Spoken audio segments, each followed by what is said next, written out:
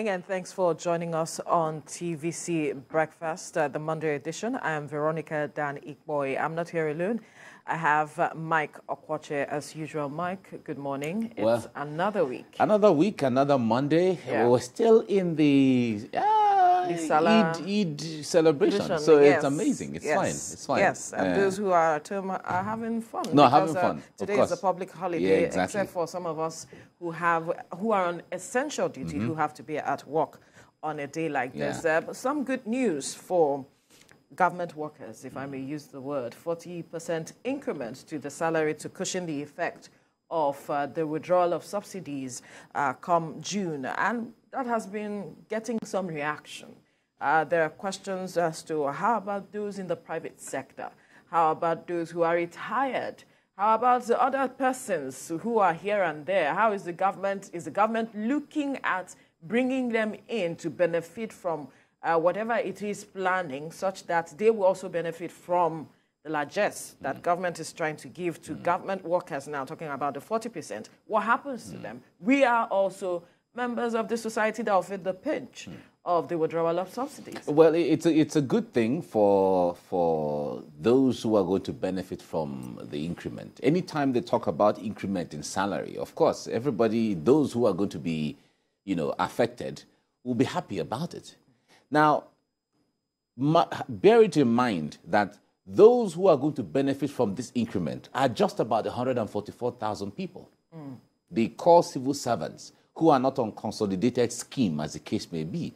Everybody all lecturers under the federal universities and the federal polytechnic or federal establishments will not benefit from this because their salary scale and scheme is different. Medical doctors who are under federal ministries and federal institutions and all of that will not benefit from this because they have a different scheme and a scale. Nurses will also not benefit from this because they have a different scheme and a different salary scale. So we're just talking about 144,000 core civil servants who are on direct payroll of the federal government.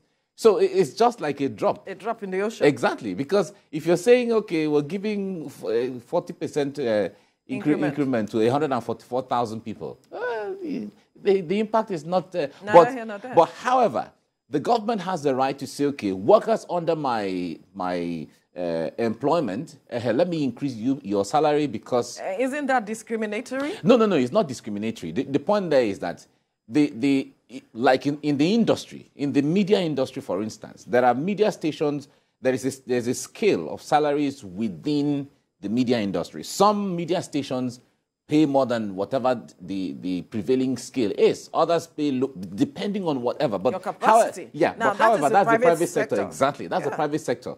But within the public sector, the government has the right to increase salaries of its workers at any point.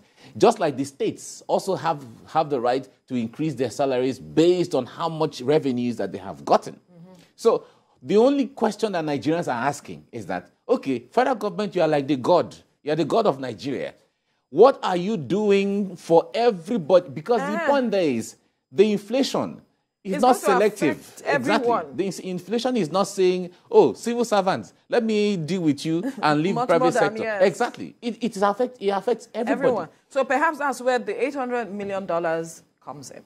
The $800 million, Nigerians are still not comfortable because the issue there is it will not go anywhere when it comes to the actual cushioning of that effect of the removal of subsidy.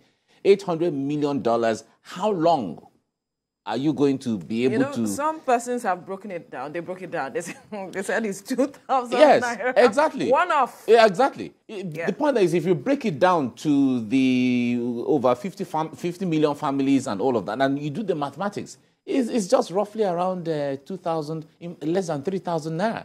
So what will that do for anybody right now? If you go right now to the market with 3,000 naira, what are you going to buy?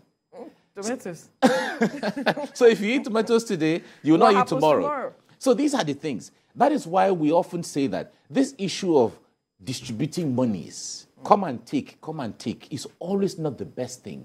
We have always seen, in fact, since the last few years, We have seen where government, the Federal Ministry of Humanitarian Affairs, have distributed monies, you know, conditional cash transfers and all of that. Has poverty reduced? Not at all. Because that doesn't empower anybody. So, and it is also, a lot of persons have said it's a conduit for corruption in the case, because sometimes this kind of money is when they come. There are the issue of those who are consultants who get monies from it. There are administrative charges, you know, for this and for that. There are contracts here and there. So the point there is, let government do everything to ensure that inflation rates come down. Then the monies that anybody makes will now make sense. Right, and that these monies that are being withdrawn, talking about the funds, the subsidy funds, are channeled appropriately so that Nigerians can also benefit from, at the end of the day, transparency. Right.